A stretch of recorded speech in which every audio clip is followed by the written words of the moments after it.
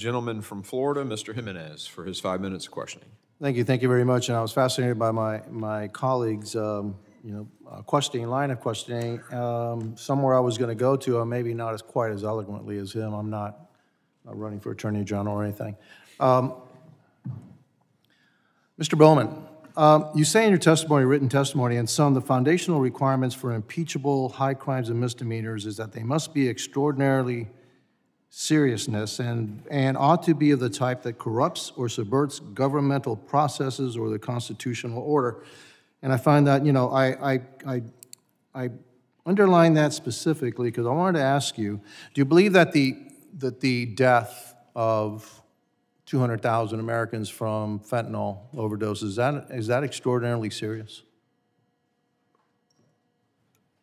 It's certainly a serious matter, and one that has to be addressed by this body by exercising its constitutional legislative powers to work with the executive branch to address the policy. The problem that you have, that you're confronting here. That's good. I'm gonna reclaim my time now that you've answered the question. Thank you very much. Okay, and then it ought to be of the type that corrupts or subverts governmental processes or the constitutional order. Now, I'm not a constitutional scholar, et cetera, but I do believe that the Constitution is set up to have three distinct branches of government. You have legislative, you have judicial, and then you have the administrative branch. And the founding fathers wanted a balance of power. Is that what you get from the Constitution and the founding fathers, what they wanted to do? The balance of power? Mr. Bowman? Indeed. Okay. And so it's up to the legislative branch to actually create the laws, and the will of Congress is supposed to be then carried out by the administrative branch. Am I off on that, or is that what the founding fathers thought should happen? In general, yes. Okay. And so we have this issue of policy versus law. And if I get you right, you believe that this is a question of policy, but I don't believe it's a question of policy. I believe it's actually a question of violating the law.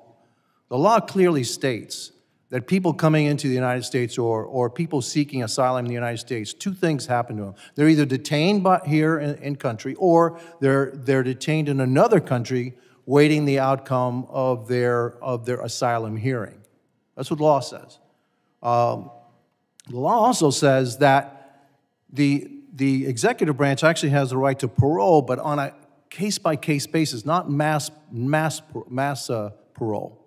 And so the Mayorkas administration, the Biden-Mayorkas administration, is actually violating both. They're not detaining people coming in, or they're not keeping them in a third country, and they're not detaining the United States, and they're also allowing mass parole, which violates the clear intent of Congress. Is it your opinion that that this is a policy issue, and that the Biden administration has the right to clearly subvert the will of Congress? My opinion, Congressman, is that disputes over the exercise of discretion by the Secretary are difficult. They're being resolved in the courts. And I must say that those disputes have not yet been finalized. Indeed, the only cases involving those disputes that have made it up to the Supreme Court have resulted in rulings in favor of the Secretary and of the President. Essentially, this is an ongoing legal and policy dispute. It is not, therefore, the kind of thing for which impeachment should be used. Well, I believe that, that we're at a crossroads here, because I do believe that we, Congress, have given way too much leeway to the administrative branch, if that's the case. This is clearly the intent of Congress was people coming to the border need to either stay in another country, or they need to be detained. And it clearly was that parole was to be done on a case-by-case basis. Now, I don't believe that there's an issue of policy. It's an issue of violating the law. And that violation of the law has actually led to mass suffering in the United States, 200,000 Americans dying because of fentanyl overdose. And I disagree with my colleague on the other side that says it's a question of voluntarily stopping using drugs. Actually, a lot of these deaths are caused by people that don't even know they're taking fentanyl. They're thinking they're taking something else. And it's laced with fentanyl. And so, you know, if we're down to that, where every single time that there is that the administration decides to violate the law, that we have to impeach somebody, I guess then we need to impeach somebody. And so with that, you know, I yield my time back.